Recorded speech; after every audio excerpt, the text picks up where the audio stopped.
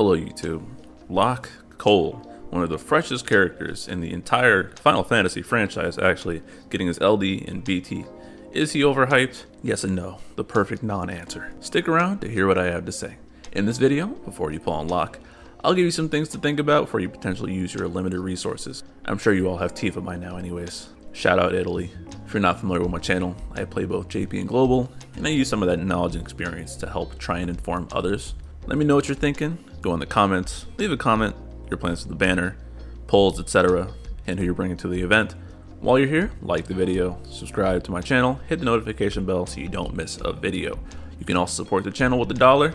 I respond to all your comments and you get some emotes. So let's talk Locke. Locke is a damage dealer with, I guess it's not really stance based, but he's got some RNG in his kit that determines what kind of attacks he can do. And he adds some utility with his dispels and heals. His LD streamlines him a lot and gives him a big damage button, at least easier access to it. So let's break it down. His skill 1, Sneak Slash, and I'm only going to talk about the plus versions because that's the only button you should be pressing, is now 4 HP attacks, and his skill 2 is now a double Breathless HP attack that batteries the party even more after the heal and damage.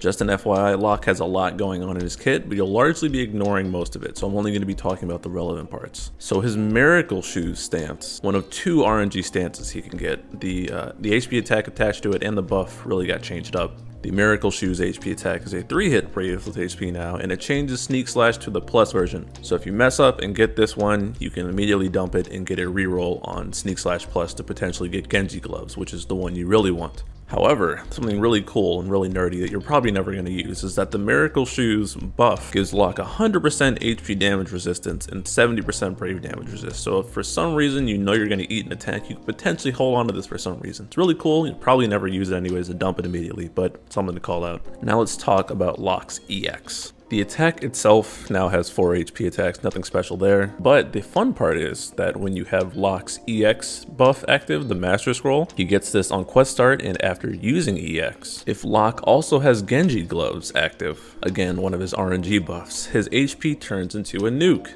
Genji Glove X Master Scroll, which is apparently an FF6 reference that I have not gotten because I have not finished the game. This special HP attack is where a lot of Locke's damage comes from. It is a 2-hit Brave plus HP attack 8 times. Whew. Sneak Slash becomes Sneak Slash Plus. Again, you're never going to press the non-plus version, and he gets a special Brave Plus now after using this as well. It's called Mug Thieves Bracer, and he will be able to guarantee Genji Gloves after this. See where I'm going? Locke's play with his level 90 is focused on getting both of these items up at the same time, so you can use that nuke HP. His LD is very good damage, 5-hit, AoE, split Brave plus HP. He gets a new overhead that he does have on quest start. On top of the offensive stats he gets Brave Retain like Aroha and Jekt, and probably someone else that I'm forgetting. Brave Retain being he doesn't consume all of his Brave when he HP attacks, and Locke's is at 40%. So if Locke does a HP attack for 100, he will be left with 40 Brave, not 0. This means he can have a lot of Brave in between his HP attacks. It's a damage increase. Using this LD on top of refreshing his overhead also gives the benefit of queuing up his special nuke HP plus. It gives him both Genji Glove and Master Scroll, and it sets up his Brave Plus to guarantee Genji afterwards. His additional ability got buffed also to cleanse all of Locke's debuffs. It is a 100% gravity shave, and it dispels 4 buffs from the target. And it still has an RNG chance to give Locke either Genji or Miracle. Lastly, if you thought this character wasn't dumb enough, he has a BT on top of all of this. With this BT effect active, all party Brave attacks are now defense ignore. Yes, he enchants defense ignore. And provided he's green, he is giving party Brave damage up 30% and Brave cap up 30%. And if anyone takes HP damage that drops them below 50%, provided they're still alive, Locke will heal them back up to 50%. This is what Bosch does for himself. It's not party last stand. If you take a lethal attack, you'll still die. But if you take damage and live and you're below 50%, you will just be healed back up to that. This is great for helping keep people alive. Ignore defense enchant is also just very silly. So how do you use Locke in practice? It's actually not that complicated. There's a lot of details and nuance to his kit. And if I haven't already, I plan to release a video explaining how simple it is and showing some examples and context. But the gist of it is you just want to focus on getting the Genji Gloves item. You need the EX item as the other half to do the nuke HP plus, but all you have to do to get that is use EX. Your EX will charge eventually, so you can just work towards getting Genji gloves. You'll know if you have Master Scroll because the HP attack will show that you have Master Scroll. If you got neither, just work on getting Genji while you charge the EX. So just sneak / plus. This is where some of the RNG comes into play. If you get Miracle, just press HP, dump it, and Sneak / will change back into the plus version. Just keep trying. Additional ability also has a Genji or Master roll.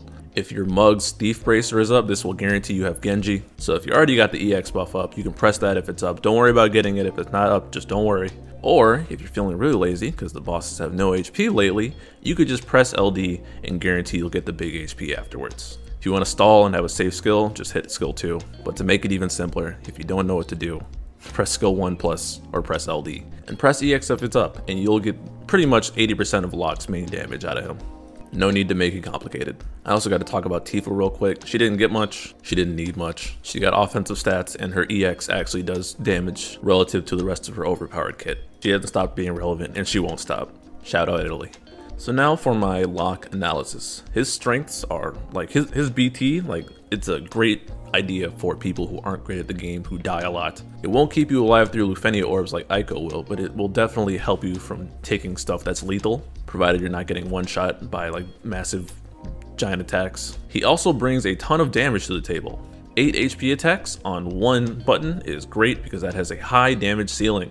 Stack enough effects and damage up, etc., and you'll be doing 1,000,000 damage with ease. Defense Ignore Enchant helps everyone hit hard for people who don't quite understand team building and how to put a team together to make everyone do damage, and Locke kind of shortcuts that by making everyone ignore defense. There is a bit of a learning curve, it's not that much. Again, just focus on getting Genji gloves and everything else will fall into place. So for the crowd who is allergic to learning literally anything in this game and demands content be catered to them, I don't know if they'll be able to adapt to Locke, but he really is super straightforward. It's one of those cases of, on paper it sounds complicated, but in practice you're like, oh, that's it? The RNG is largely overstated. Turn manipulation, good damage, utility and dispel and heals and party battery, all that stuff. Locke is really like a jack of all trades, master of all those same trades. Weaknesses, while I said the RNG isn't that big of a deal, there are scenarios where you can just keep rolling Miracle Shoes and never get Genji, but at some point you can just get out of that loop, press LD. Honestly, if I roll Miracle Shoes twice, I'm just going to say screw it and press LD. Really not that big of a deal. The complexity may confuse people, again, the crowd who doesn't want to learn anything. I don't think Locke is complex in the slightest. It took a little bit of practice, but people are allergic to that as well. And some people, some veterans might feel that he is overkill for content. I know I certainly felt that way because he largely, once I understood how to maximize his damage, he was doing a lot of damage, he was keeping the party alive, he was helping us hit hard, and there really was negative challenge at that point, which I didn't find very entertaining, so I kind of benched Locke shortly after I got him. Christ, what a downside. He might make the game boring because he's too strong. I think it really is too strong when we didn't need him to be. There's no teams I really recommend you put him in because he's a damage dealer, so you really build the team around your damage and whatever orb you're fighting. He will be helpful throughout a cycle. Transcendence 7, they want him on the left for the multiple HP attacks. In the middle, they want people who can heal with skills, and he'll keep you above 50% so nothing ever bothers you, and his BT effect will cut through their high defense. You can hit the defense ignore orb for, Edgar's intersecting will, and then he'll hit the consecutive turns orb for Papalymo's fight. Beyond that, he'll just like keep you alive and tons of future content. Something that screams Locke to me is Seidor's fight, which has those thresholds. We got this on the early Lena event. That was a fast forward of that fight. Those threshold attacks messing you up and Locke just healing you back up to 50% after every single HP attack. You're like, really, if you're not taking lethal damage and Locke can keep you alive, then you're pretty much invincible. Locke friend can also do this in a pinch. He's just a fantastic unit all around. So what are my plans? Skip the banner entirely. I already have Tifa, and I do not see myself using Locke for the aforementioned reasons that he would be complete overkill. My damage is sufficient and I don't need him. I don't think LD only Locke is a worthy investment. I'll go into that later. And so yeah, this banner is not for me. I'm going to be investing in Furion, which I'll be covering in a different video. He does rerun down the line on paper alongside Noel's BT and Noctis's BT, along with his BT as well, so I'd much rather pick them up there, just for collection. The event is Transcendence. Thankfully, this one is much easier than 6. This stage rolls over, especially if you have Locke. The sides, base Lufenia, barely has any health. The orb is +5, provided you do an HP attack that does at least 4 HP attacks. Ooh, that's not really hard to do. It's the Palom Lizards, I think it is. No, it's the Alphino Lizards, and you gotta break them at points, but we're so strong that it doesn't matter. Literally bring anyone, I don't know. This is functionally a non-orb because we have so many people who can hit this. The right side, I believe, is traps, follow-ups, preemptive attacks. You just need an attack to go off once something happens, like a buff or a debuff. This is to sell Firion because of his LD trap. You can like Vivi, Snow, Jagran, Machina with his LD trap, Maria, Celeste, Trey. There's a long list of people who can do this. Firion, I think base BT can solo this potentially, or maybe it's BT plus. I don't remember, but this stage also rolls over. It's just the ghosts, the saving ghosts. Super easy fight.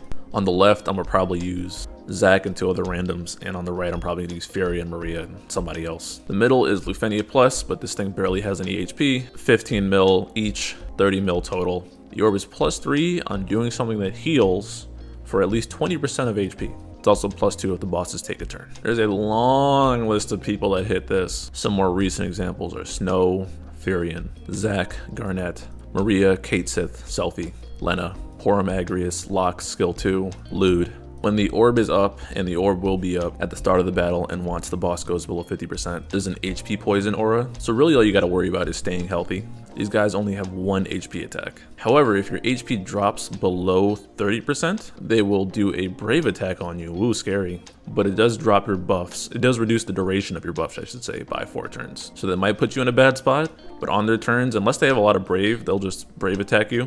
And they start glowing yellow and their defense spikes, so this is when Locke's BT effect is supposed to cut through them. So if you don't have any way to cut through that, bring some gravity or something, so Maria's traps will be helpful here. Or maybe sap them with Sarah. Or you can just defense ignore through them. Jagran is actually pretty solid for this tier because of that. Could Zac through it, you could just eat the HP attack if they have a lot of brave on their turn and then heal up afterwards. Not a very challenging stage in the slightest if you know how to stay alive. Just tank it. It's not asking for a lot compared to tier 7, and we have the damage to kind of just blow this one up. This fight should take like 10-15 minutes at max if you've been playing long enough. I plan on bringing Firion, Maria, and Zac. I'll cut through it with Zac, eat through any lethal HP attacks. Maria will shave them down with battery and brave and stuff like that. Not a difficult stage. In fact, one of the easiest. Not as easy as tier 3, but probably second easiest. To get rid of their defense spike, a couple of these conditions need to be satisfied 20 times. They need to take a turn, they need to get a defense ignore brave attack, or you need to use a heal. The brave gain reduction on the stage is hilariously low. You can actually end up just battering through a lot of it. Kate Sith stonks too. But yeah, not a hard Transcendence at all. The next hard one will be 9, so just cruise control right now. So, with all that out the way, before you pull on this banner, what's my opinion? As usual, this is from a meta perspective, a resource saving perspective. If you already decided, by all means, do what you gotta do. But it's just some things to think about for people who are potentially trying to save or don't really know what to do. If you're bad at the game, this is the banner to pull on. Get Locke's LD. I wouldn't chase his BT on this banner because there's also some other really good characters in this cycle, but definitely you want to take the first plunge and get Locke's LD. That BT will help keep you alive. The defense ignore enchant will help you hit higher numbers if you don't know how to team build yet, and it will be a band-aid for some of the things you don't quite understand yet. If they don't move Aiko's LD around on the campaign, and I'm recording this before we even get the live stream, so I don't know what's coming in the future, but if Aiko's LD is on this cycle, the smartest decision for people who are not good at the game is to get both Aiko's LD while also guaranteeing Locke's burst.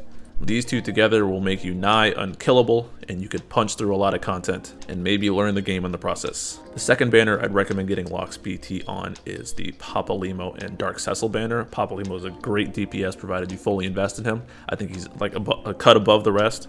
And Dark Cecil is a 20% HP damage up call. Okay unit, but that call is evergreen.